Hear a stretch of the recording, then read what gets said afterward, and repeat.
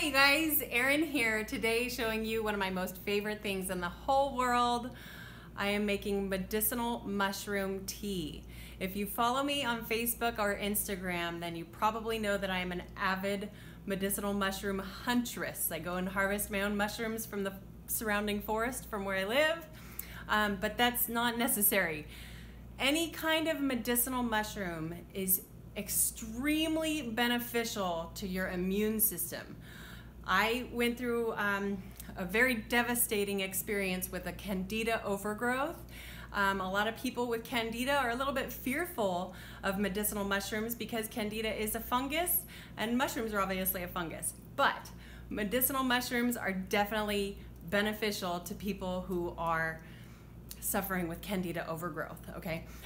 Or just autoimmune disease, anything like that. Medicinal mushrooms is what you want to go for, unless for some reason you are allergic to mushrooms, which is very rare, but it can happen. Regardless, I am going to show you how I make medicinal mushroom tea.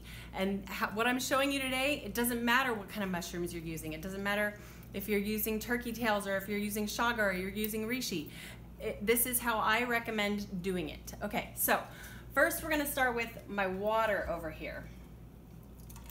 It's just barely, okay, with water, we don't want it to come to a rapid boil. We want it to be at a very, very low simmer. So the bubbles are just starting to pop up over here. You can see like one or two, but it might be kind of hard to see with the camera.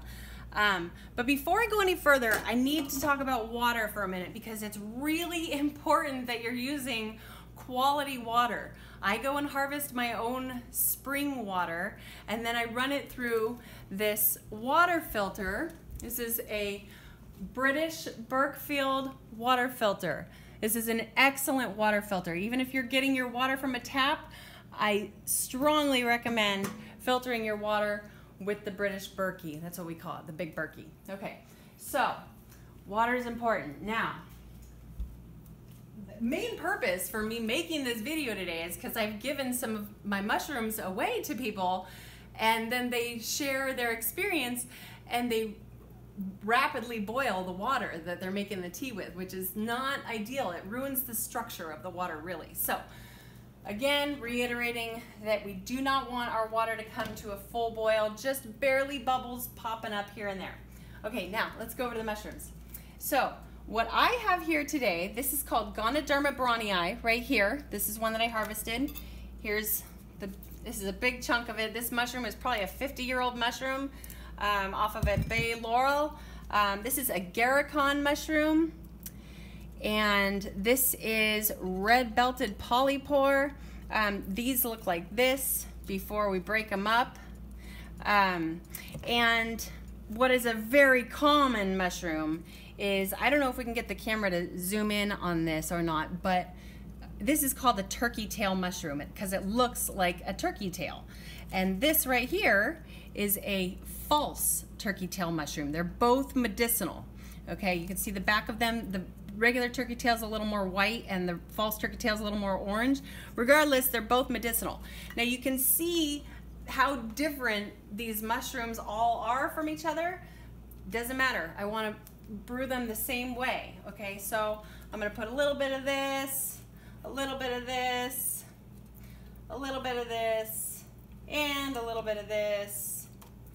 Let's see, maybe a little bit more of that. Okay, so can we show the water? Okay, this is probably close to 20 ounces of water. You can see how many mushrooms I put in there, but it depends on what you want. It depends on if you want your tea extremely strong or if you're just doing this for maintenance, you know, that sort of thing.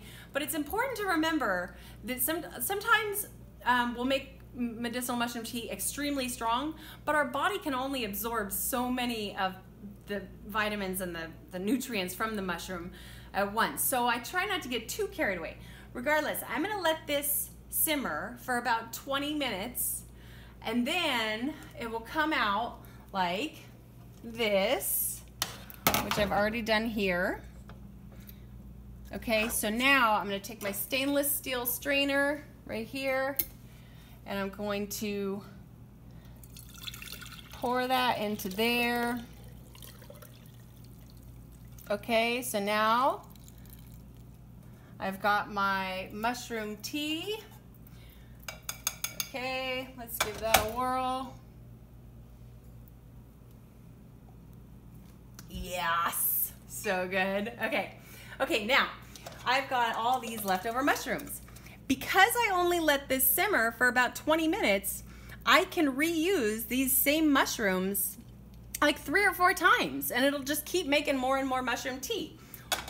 Or you can take these mushrooms and put them into alcohol, like a high percentage alcohol, like vodka or something. Personally, I strongly recommend, if you're going to do this, to use organic alcohol. I like to use organic vodka or organic brandy, if you can get your hands on that. You put these leftover mushrooms into that vodka and let it sit for like 6 months, then you've got yourself medicinal mushroom tincture. Or you can just keep reusing these mushrooms, you know, like I said, 3 or 4 times. So I think that about wraps it up for you guys about how to make medicinal mushroom tea. I hope you guys enjoyed the video. I hope you learned something from it.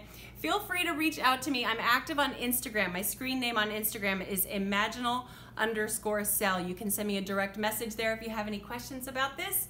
And thanks for watching, guys. Namaste to all of you.